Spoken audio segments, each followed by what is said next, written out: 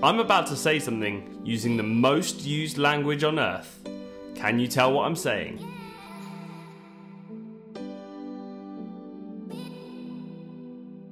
Unless you're a jellyfish, the answer is probably no. So what language was I using? I was using the language of bioluminescence. Man versus beast!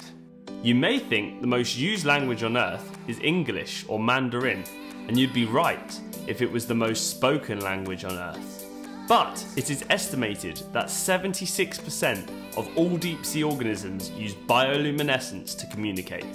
And with 71% of the Earth's surface being covered in water, you can only imagine how many organisms use bioluminescence to communicate.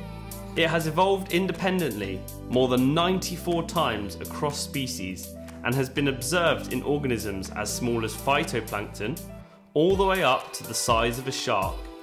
It is so widespread that some bioluminescence events can even be seen from space. The reason it is the most used language on Earth is because of something called the Twilight Zone.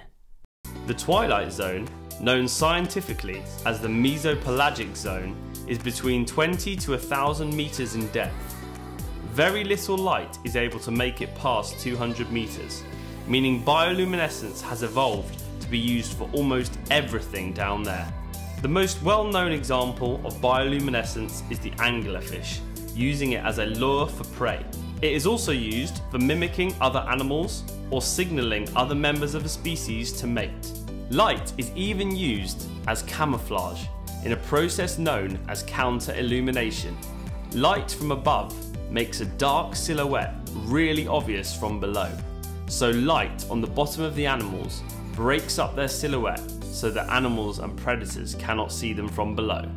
We all know that feeling when someone whips open the curtains suddenly in the morning and the light gets into your eyes for the first time, often making us recoil away and hide under the covers. Well, imagine if you are used to living in perpetual darkness normally. You can see how effective a sudden burst of light would be to startle or confuse predators. Another way light is used as a defense is to attract more predators. By glowing really brightly, the prey being eaten are trying to attract over even bigger predators to eat the predator which is eating them. So can I, arguably the most intelligent species on Earth, learn to use the most widespread language on Earth? Let's find out. Whilst I was planning this video, I was trying to think of ways of communicating with light, and the most simple way I could think of was using Morse code. Morse code is an early form of telecommunications language where a series of dots and dashes can be translated into an alphabet. We are adapting this to use a series of flashes to attempt to say things to each other. For example, this would be an A. And this would be a B.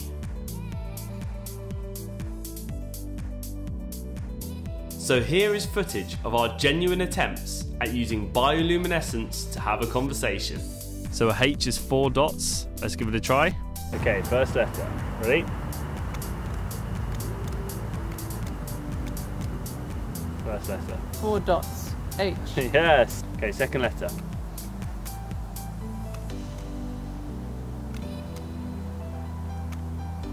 Second letter. Dash, dash, dash. Yes. O. Yes. Right, third letter. Dot, dash, dash, dot. Dash, dot, dash, dash, W. Yes. How.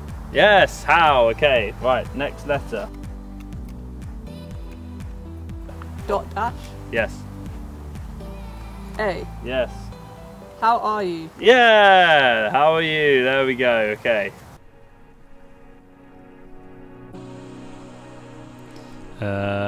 Dash, dash, dot. Okay. G. G! Dash. Dash. Dash. G-O. Dot, dot. I. I've forgotten the letters so far. What are the letters? GOI dash dot N. Going. Okay, going. Right, lovely. Dot dot dot. Yep. S. Yep. Going S. Okay.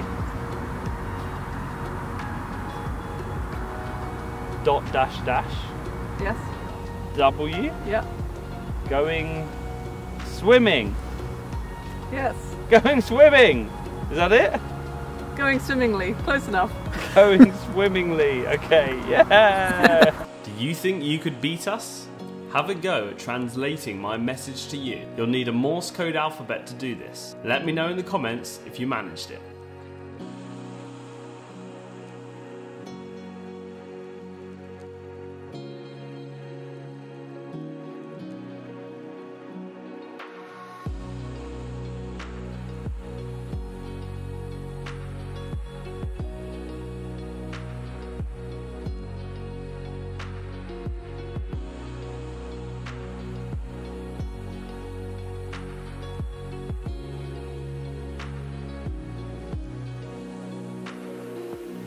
I think this one is actually the first win for man. A stupid little phytoplankton is able to glow a little bit if something touches it, but we were able to communicate complex sentences and language to each other and actually have a partial conversation. It took a while to get to grips with using the Morse code alphabet, and we had to look up every letter each time.